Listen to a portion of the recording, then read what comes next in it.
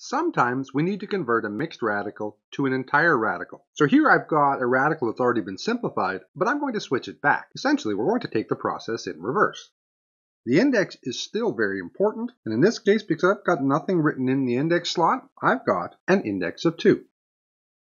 This coefficient out front is going to have to go back inside the radical. Now remember, when we were simplifying it, we took out factors in groups the size of the index. So when we put the coefficients back inside the radical, we're going to have to put in the same number as the index. So in this case, my index is 2. I'm going to put 2 7s back into the radical.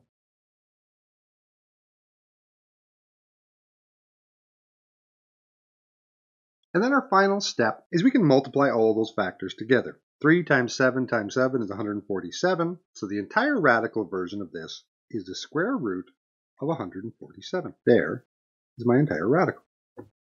Let's do one more example. So here I have another mixed radical. My index is 3. Once again, that is a very important part. So when I go to take my coefficient of 2 and put it back inside, I need to put in a group of 3. So 3 2's go back inside. Let's rewrite that. And to end it all off, we can multiply that all together. I've just converted it back into an entire radical.